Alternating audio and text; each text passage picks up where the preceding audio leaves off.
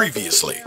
How the hell you gonna tell that man not to be violent? Cause he don't need to go the same route that I went. Been there, done that. Oh, fuck it, what am I saying? Shoot them both, Brady, where's your gun at? Now kill yourself. Why'd you say that? Cause that's the American way, plus it was funny. Man, you a damn jack. Ass, I know, everybody wanna make me the scapegoat, like you're the greatest of all time. Fuck you, asshole. Let's stop the bickering. That's the last time you see me ignorant, so you can kill the thrills on thinking we're not different. Yeah, you're embarrassed, aren't you? Couldn't control your arsenal. Maybe the next time I'm persuading you jump in the carpool. So what's your answer? Man, you must have slit your cracker. Oh no, another white joke, I'm laughing, how original. You're asking for me to be on the shit that you own? Yeah, we can start with this cat named G Malone. Meet G Malone, Badass Blue Division. a West Coast recording artist that's destined for stardom. But acknowledging the false hopes that lie within the music industry, he ponders the thought of going back to drug distribution. Feeling unsure of this decision, DJ Rockstar exclusive.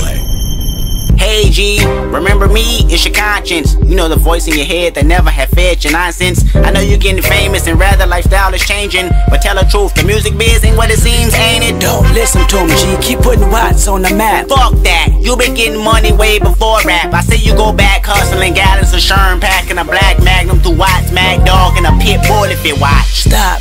No need to be moving backwards. Besides, your future brighter than half of these rappers. So what's the point of going back to the drug side? Cause everybody knows that G certified. What the fuck? You dumb as fuck. Oh, what? You jealous fool? Cause I know Malone, Kiki Loke, and his brother Pool, plus the 7th Street. Man, you ain't nothing but bad biz. Hey Malone, if you with it, let me get an ad-lib. Yeah. Meet J-Rock, former quote-unquote menace to society, now Warner Brothers recording artist. Dealing with the sudden uncertainties of even having his first official single released, he finds himself struggling daily to overcome the temptations triggering his old criminal ways.